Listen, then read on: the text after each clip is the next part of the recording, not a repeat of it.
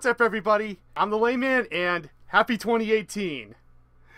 Yeah, it's been a while, and Rooster Teeth took a break from RWBY over Christmas week to, I don't know, because it's Christmas, I don't know, but now we're finally back, and with a new episode, and boy is this one a doozy. Just, depending on how things go in the next episode, what happens in this one is going to be felt for a while, but I'll get to that, because that's how I do. So, since this is the first new video that I've uploaded in 2018, let's start it off with the Yang! So, the episode opens with Crow and everybody, like, walking into Haven Academy and literally doing the walk, because of course they are. Why wouldn't they? And yeah, Ruby's looking around, I guess marveling. I don't know. It's honestly not important. But they get inside. Lionheart's waiting for them, acting supremely nervous. And while he and Crow are talking with each other, you know,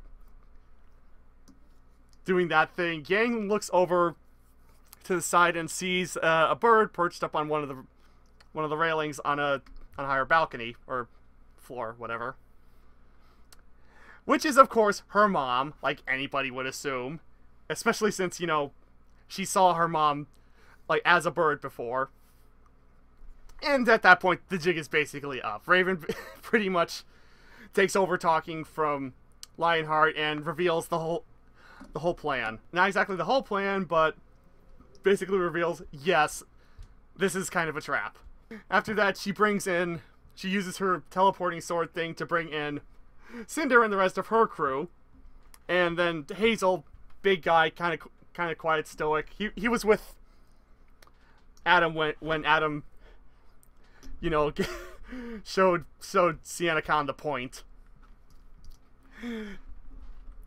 And then Cinder basically takes over talking and basically literally fills in every single other hole that in the information that everybody has. That Lionheart was, like, under Salem's influence for a long time. He's the Cowardly Lion, by the way. He's supposed to be the Cowardly Lion. It did not dawn on me until this episode that he was supposed to be the Cowardly Lion, but he is. So, she keeps talking, which naturally riles Jean up because, you know, she was the woman who basically killed the first girl to actually kiss him. Still mad about that. Still sort of angry about that, but that doesn't matter anymore. Dork Knight for life. And yeah, he basically just rants for a minute, and then he demands, like, she answer for herself, and if her response is, naturally, who are you again? Like it wouldn't be anything else! Like, come on! How many interactions have they had? Like, outside of him being a statistic on a sheet of paper in regards to her plans, she probably wouldn't have even remembered his name. Had it not literally been said by Nora just a minute before. But that basically kicks off the entire the whole fight, because this is a rumble now, and everybody starts pairing off.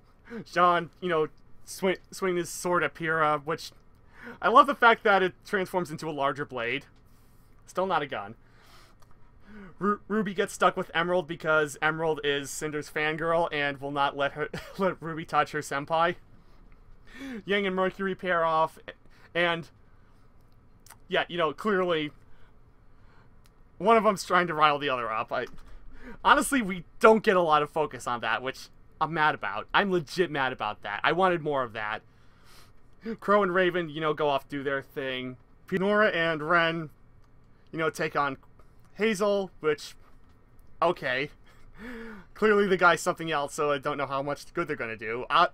Oscar, like, ducks to the side and goes to confront Lionheart.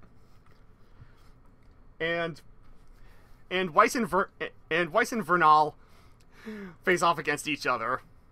And it's very clear that Vernal is the better fighter in this case, she kind of outclasses Weiss at a couple points and does not allow Weiss a moment to breathe to, you know, actually get any of her own abilities off. Because if you let Weiss actually use her stuff and her glyphs, then she's a force to be reckoned with. So Vernal's actually smart to not do that, which makes sense because she's basically been trained by Raven for however the heck long.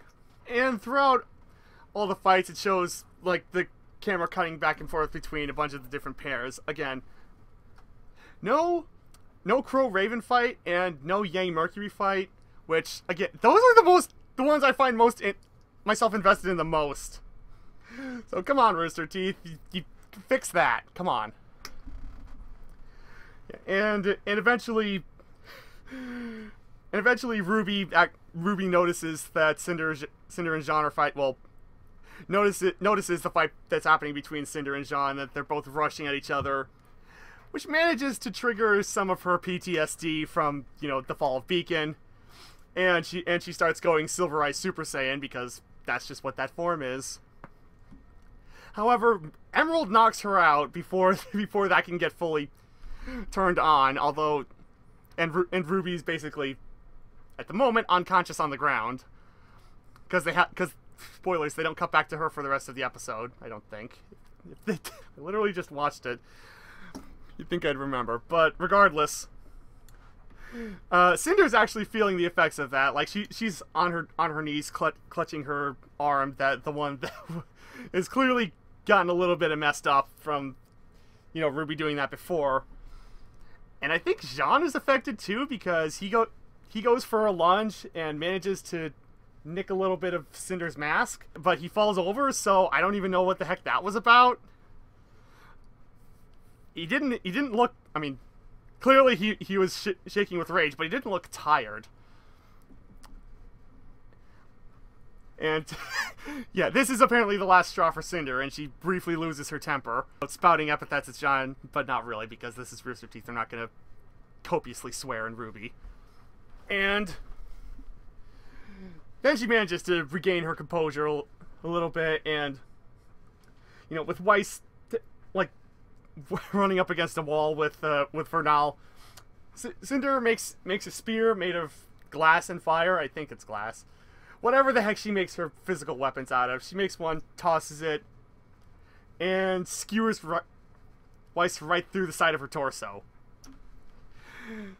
And after cutting to everybody's shocked reactions to this, like, we see one more shot of Weiss from the side.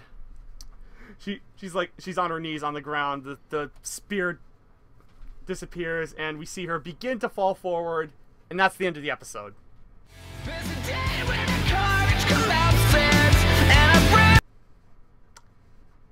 Needless to say, there was some very strong reactions on the internet right after this happened, and for the sake of just not beating dead horses, I'm not going to go into it much, but what I will say is that a lot of people should have taken a step back and realized, oh wait, they didn't actually confirm beyond the shadow of a doubt that she's dead yet. Maybe I should at least wait until next episode before I react strongly to this. But that's in the past now. And I'm honestly sitting on the edge of my seat as well, waiting for episode 12, because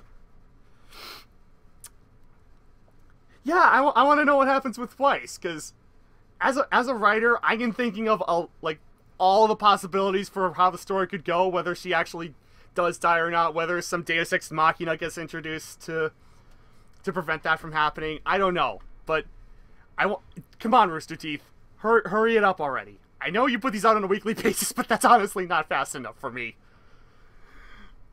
But this was a doozy of an episode, and yeah, this is an interesting way to start off 2018. And I really hope Rooster Teeth is smart about where they take the series, like, after this and what they're gonna do. Although I have faith in them, because I'm not letting my emotions run rampant. Like, again, if something does happen, like something suitably bad, like they kill off Neo or something, like maybe I'll get angry. But until that point, I'm gonna you know, stay calm and wait until the next episode happens. So here's hoping to an interesting and enjoyable 2018, and hopefully still a good RWBY after this, and I will see you guys in the next video.